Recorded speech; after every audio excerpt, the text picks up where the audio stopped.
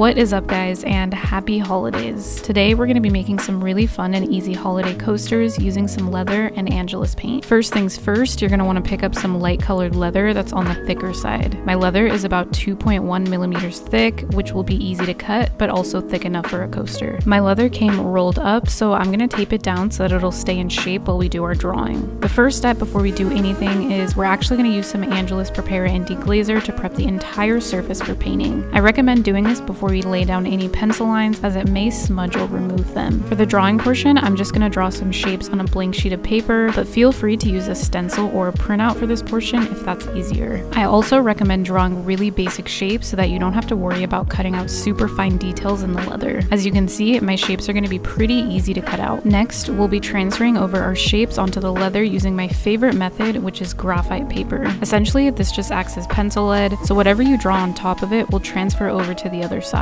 We just need to lay our paper over the graphite sheet, then trace our lines using a small bit of pressure. Once we remove the paper, the lines will appear nice and visible on the leather. And I'm just going to repeat those same steps on the other side so I get 4 coasters per sheet.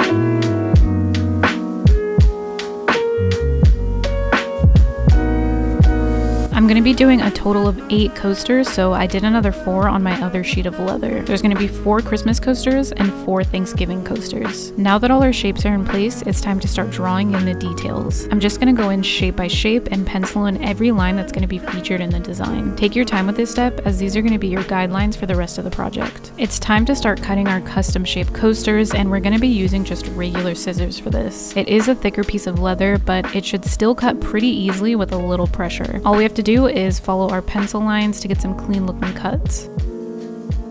Alright, now we have each shape cut out. It's starting to look pretty festive already. We're ready for the next step, and that is outlining our pencil lines with flat black paint. I want to preserve all my lines before adding color, so we're going to outline everything and add the color around them. This just prevents you from having to draw your details in again if you choose to add color before the black lines. And I'm going to be doing the same steps for every shape, applying the outline first and adding color around those lines.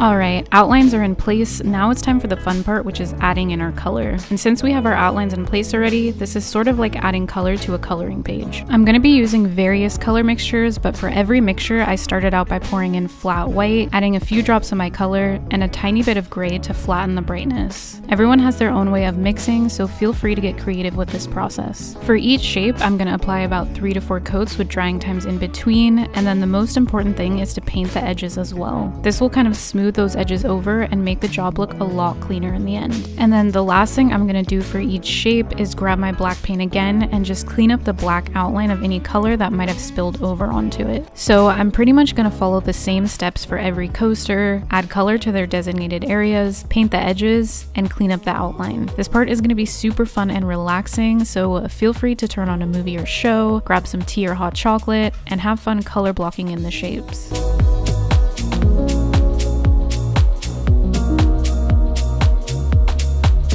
Since this surface is going to be used as a coaster, we're going to be applying some forecoat to protect it from water, scratching, and scuffing as it's used throughout the holidays.